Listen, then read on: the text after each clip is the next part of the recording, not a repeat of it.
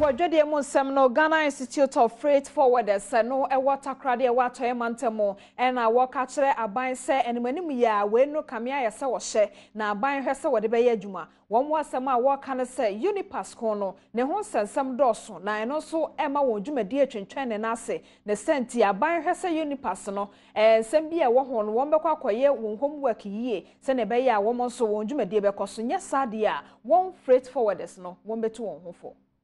Ghana Institute of Freight Forwarders nefa Takoradi de adesrede ato aban anim se enimanimu ya UNIPASS adwuma wonom ene won eye no wonom entwam se be ya eniema bi a entutu oyie wonom software so no obetimi asiesie ekoi kire se saban enyi UNIPASS nhyehyeye na enfiri honom de a ene wonom ankasa ebetu wonom hofo wonom de sansemi tudwa abra wonom koye picketing long room a Ghana Revenue Authority Nefa Takoradi Paul Atobentil and a executive member sa ekuoyimu wani amanibuni etwetwenkomo. Just ordinary one car.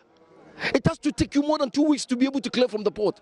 Even Odru baby you go to the standard yefa manual. Well, we are out of this system when it comes to the question of manual. And so who there? But when you buy into the system, also you buy paperless. They buy paperless. Right now, you're papers. You go back. You are a officer.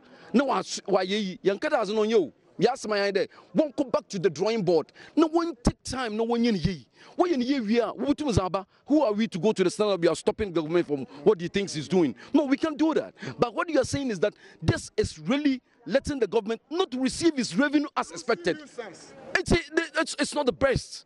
Customs no or ya bia yetu yesika ye bibiara nso de yegina ha mo de ampa ya nyehye kukuo bim yenwu aber yenhye kukuo bim yenwu na yenwu adwuma won lankasa mpo bunyimda nsema yere kan oye no korokotro do ekuo mabi nso de wonom haw eto yama ne buni anim ya haw Ghana agent for yegu Takoradi krom ha ya haw onye nde nzama ne yentum yenyi nzama na la kesemba ha kakra oba no so waka for UNIPASS aba nti yentum yenyi and importation waru bakau because in Germany see Habour what your rent what your demurrage yaru bakau. Currently problems kasa facing there versus our bay last week up to now obialo ntumi ye release ekwa shipping line etuawo charges we are want to release more because UNIPASS na shipping lines no one year link no ntia ya on then on ye dwuma ye we binuma wa send declaration since last month 27th. Last month 27th, one document at the bank up till now. I want to muntia.